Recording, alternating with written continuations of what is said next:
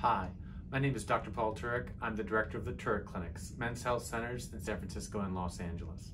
You know, I get asked a lot the question from men who are infertile in my practice or others is, what is a varicocele?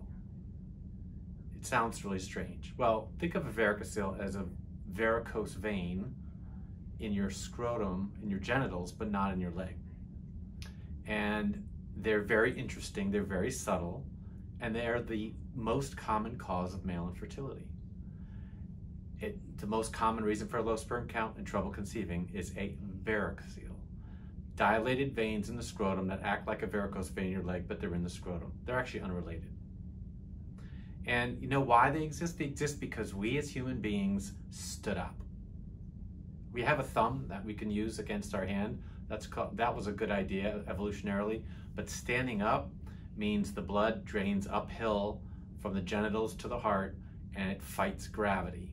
And gravity can win, and the blood goes the wrong way down the veins. It's not dangerous, it's just a blood flow issue.